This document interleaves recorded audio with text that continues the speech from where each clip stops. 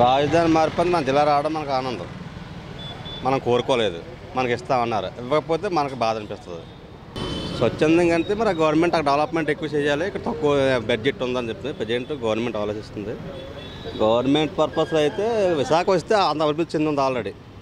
హైదరాబాద్ తర్వాత విశాఖపట్నం వాళ్ళు అదే గమనిస్తున్నారు. ఇప్పుడు ఏంటంటే రోడ్లో వేయాల్సిన పని లేదు, చేయాల్సిన పని లేదు. అమరావతిలో అయితే 1,00,000 కోట్లు పెట్టుబడి పెట్టాలి, ఆ 1,00,000 కోట్లు అయితే ఇక్కడ అభివృద్ధి చెందుతుందని ప్రజల్లో ఒక ఆహ్వానం ఉంది. ఏం మార్చలేదంటే ఆయన అన్నయ్య కొన్ని పరిపాలించినాడు, కొన్ని పరిపాలించట్లేదండి. అది కానీ ఉద్యోగాలు అన్నారు, అవి సక్రంగా ఇచ్చేయలేదు. వాలంటరీ పోస్టులు ఇచ్చారు, వాళ్ళు సరిగా పరిపాలించలేదు. నాకు సెంటు ముక్క కూడా లేదు. ఇంకా దానికి వచ్చి స్థలం ఇస్తామన్నారు, స్కీములు ఇస్తామన్నారు, దానికి వచ్చి ఏమీ కూడా రెస్పాన్స్ లేదు. ఈ మా సొంత ఊరు వదులుకొని పక్క ఊరికి వచ్చి బతుకుతున్నాం. ఓట్లు అయ్యి ఆధార్ కార్డులు, రేషన్ కార్డులు అన్నీ అక్కడే ఉన్నాయి. కానీ మాకు ఇప్పుడు వచ్చి సెంటు ముక్క లేదు, ఏమీ లేదు, ఇల్లు లేదు, ఏమీ లేదు. ఆయన పరిపాలనలో బాగుపడతామని అనుకున్నాం, కానీ ఏమీ మాకు బాగానే అనిపించలేదు. మాకేం లేదండి. ఈ వేళ నేను పుట్టిన కానీ గవర్నమెంట్ అంటూ రూపాయి లేదండి. ఇల్లు స్థలం కూడా లేదు, ఉండడానికి ఇల్లు లేదు. లేకపోయినా ఈ రోజుకి మనకి కార్యకర్తలు తినడం తప్ప మనకంటూ ఉపకారం ఏమీ లేదండి. అప్పుడు ఆ పార్టీలో ఆ కార్యకర్తలు అంటే ఈ పార్టీలో ఈ కార్యకర్తలే. ఇది జరిగేది. అమరావతిని చేయాలంటే దానికి పెట్టుబడి ఉంటాయి, ఎక్కువ అవుతుంది కదా. దాని గురించి ఏమి లేదు. అమరావతిలో అయితే ఎక్కువ అవుద్ది, ఇక్కడైతే పరిపాలన అయితే పెట్టుబడి తక్కువ అవుద్ది అనమాట. విశాఖలో అయితే దాన్ని బట్టి విశాఖలో పెడితే బెస్ట్ అనిపిస్తుంది. అభిప్రాయం అంటే అప్డేట్ అవుతుంది కదా, పర్వాలేదు. నెక్స్ట్ ఏంటంటే కొంచెం స్టూడెంట్స్కి ఉద్యోగాలు వైద్యాలు ఉన్న వాళ్ళకి ఇస్తే పర్వాలేదు. ఇంకా దానిలో కూడా గ్యాంబ్లింగ్ అయితే మరి విశాఖ బెస్టే కదా, ఎందుకంటే ఇది పరిసర ప్రాంతాలు రూరల్ ఏరియా వాళ్ళందరికీ అందుబాటులో ఉంటుంది ప్రతిదీ. ఇప్పుడు ఏదైనా ఇప్పుడు ఫర్ ఎగ్జాంపుల్ ఒక కలెక్టర్ ఆఫీస్కి వెళ్ళాలనుకోండి, 1 డేకి ఎన్ని మహా అయితే ఒక కలెక్టర్ చూడాలంటే మినిమం ఒక 5 కేసెస్ ఓన్లీ క్లియర్ అవుతున్నాయి. అదే ఎక్కడ రాజధాని చేశారనుకోండి, ఎక్కువ ఆఫీసులు వస్తే ఎక్కువ డిస్ట్రిక్ట్స్ చేస్తాం. 3 రాజధానులు చేస్తున్నారంటే ఒక డిస్ట్రిక్ట్ని చాలా డిస్ట్రిక్ట్స్ విభజిస్తారు.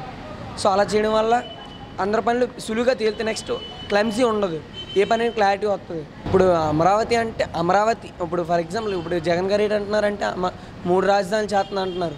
అమరావతిని తీయకూడదు, విశాఖని చెయ్యాలి, అమరావతిని ఉంచాలి. అప్పుడే కదా బేస్మెంట్ బాగుంటుంది. పోస్టులు ఎక్కువ పడితే ఇప్పుడు ఆటోమేటిక్గా సిటీ డెవలప్ అవుతుందంటే అటుపక్క చాలా పోస్టులు తీయాలి, గవర్నమెంట్ పోస్టులు ఎక్కువ తీయాలి. అప్పుడు మాలాంటి యూత్కి యూస్ఫుల్గా ఉంటుంది. జగన్ పాలన అంటే ఇంకా అలాగే అంటే ప్రజెంట్ మాకేమనిపించలేదు. ఫ్యూచర్లో ఏమైనా చేస్తారో లేదో కన్ఫామ్గా తెలియదు. ప్రజలు ఏం చేస్తున్నారు సార్, నాయకులు ఉండి ఏం చేస్తున్నారు? మమ్మల్ని కష్టపడడం చేయడు, ఒక 4-5 ఎకరాల భూమికి నాకు తెగడం.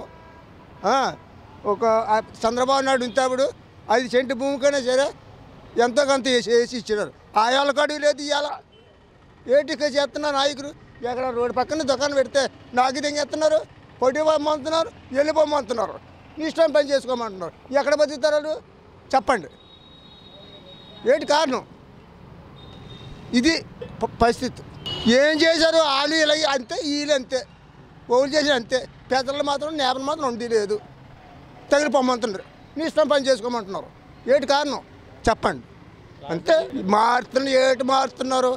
వాళ్ళకాడు మారుతున్నారు, తగిలి పండు అంటున్నారు. పోలీసు బందోబస్తు ఎక్కడ ఉండి లేదు.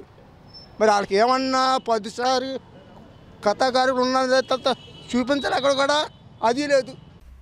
ఇక నుంచి జర్నలిస్ట్ సాయి వీడియోలు OneLine యాప్లో కూడా అందుబాటులో ఉంటాయి.